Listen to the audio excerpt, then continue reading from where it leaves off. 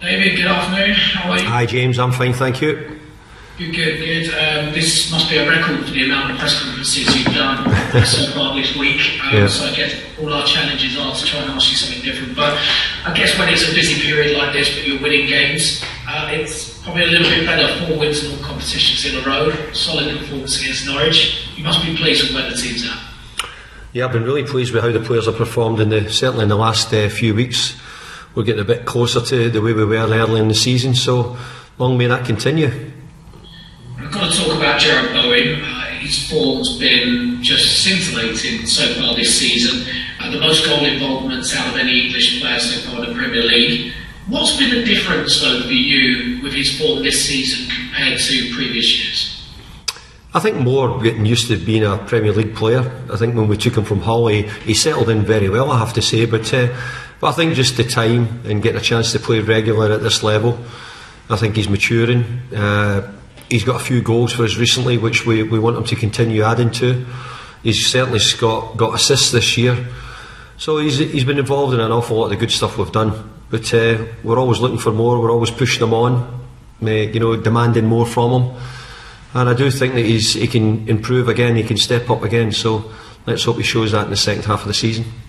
I was going to say, how far can he go? Well, he's doing well at the moment. He's playing for a team who's doing well in the English Premier League, and I hope that somewhere along the line he might find himself getting talked about for English recognition for his country. But I've said many times the competition for that position for England's really strong, so he'll need to keep playing well, he'll need to keep scoring goals and getting assists to keep his name in lights, really. Has he himself spoke about his aspirations to represent his country, and of course this year making it more important with a World Cup on the horizon? No, he hasn't, but we would be thrilled if it did happen for him. But in the same breath, his first job is to play well for West Ham, and I'm more interested in how well he plays for West Ham, and he continues that form, continues to improve. He's a really good team player, which we like about him as well. So all those other aspects to his game have to be there for him to get in the West Ham team first and foremost. Now, change the subject, another day, another Premier League postponement. Is it getting to the point now, David, where there just has to be transparency for everybody involved in the Premier League, whether it's you as managers, the players, the clubs, the fans watching? And are we getting to a point where the integrity of the Premier League is kind of under pressure at the moment because of these constant postponements that are being had? Look, I think we've been going through this for a while now. I think we all know that it's a difficult period. All the football clubs have COVID, and I think sometimes we need to know exactly what the numbers would be. But I'm guessing the way you're asking it, James, is because you really want to know what the numbers are and who's out, because it would make the life of you people much easier and to understand. But the Premier League are the people who have that, and we have to trust that they're doing things correctly. I think that's partly true, yes, we would like to know ourselves, but I guess you've had the Norwich game sandwiched between 2 games against Leeds that might be slightly more inconvenient for you. So, with these postponements being made, if it's not you as the club making those postponements or calling for them, you're the ones who potentially could suffer.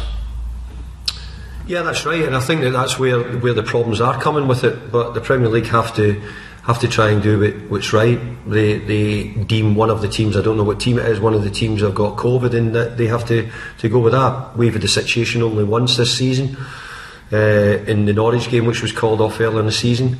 But it could happen to us. So I might need to call the Premier League one day and say we don't have enough players and we're struggling to get a team out.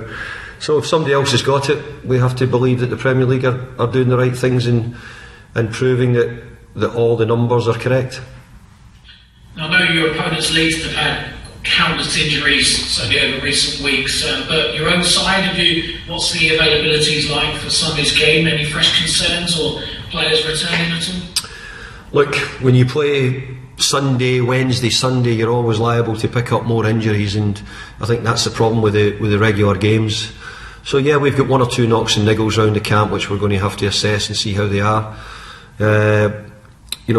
Kurt Kurt's on his way back. He's doing quite well in training, so we just started back really.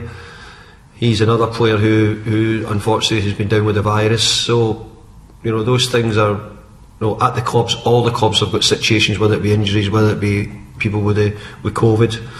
But we have to deal with it. And we have to just move on and do the best we can.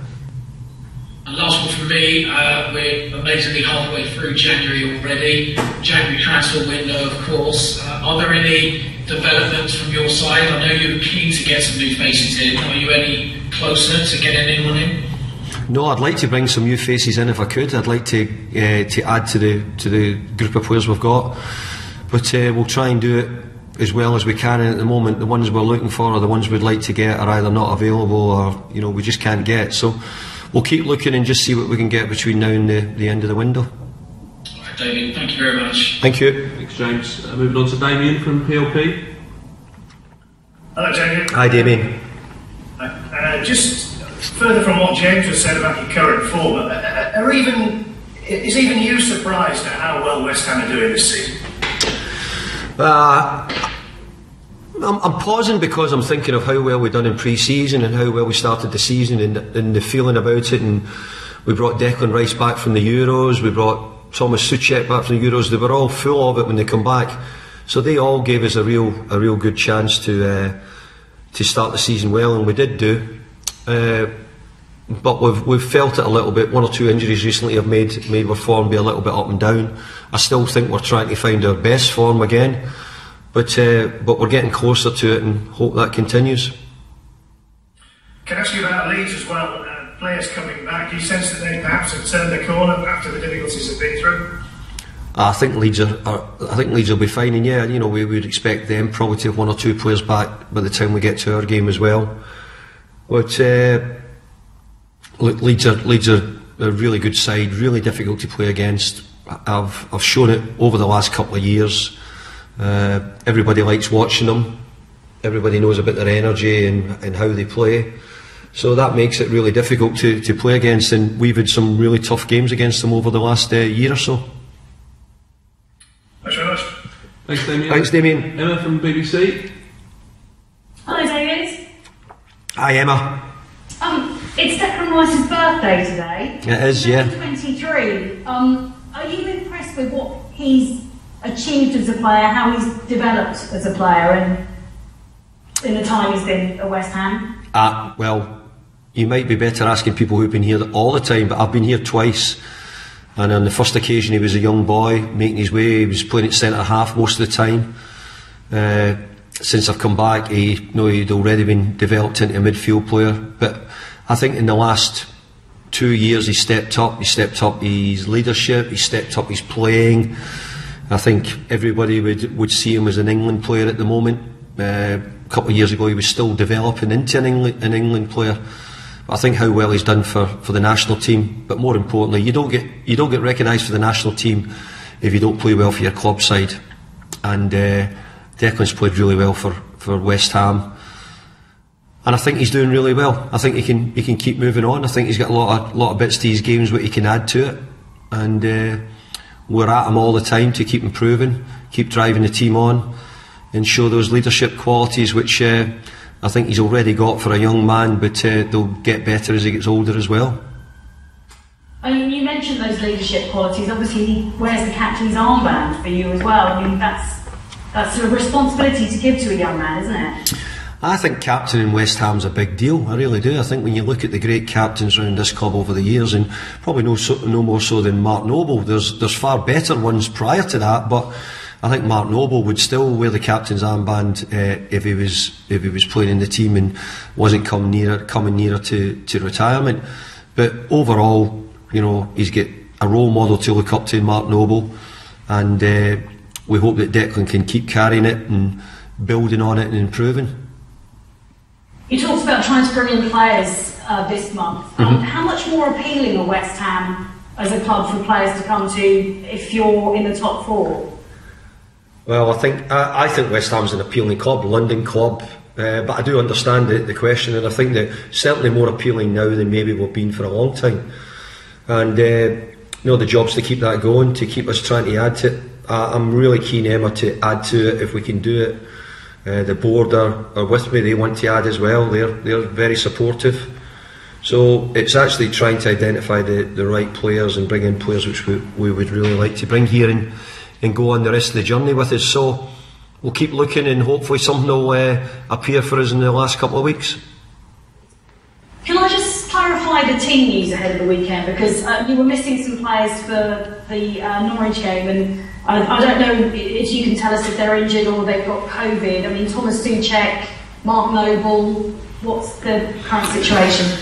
Well, I don't want to be specific, Emma, on who's got COVID and who's really got injuries, but yeah, the two you named were out, and you know we're hopeful that we might get one of them back. I'm not saying who, but we might get one of them back.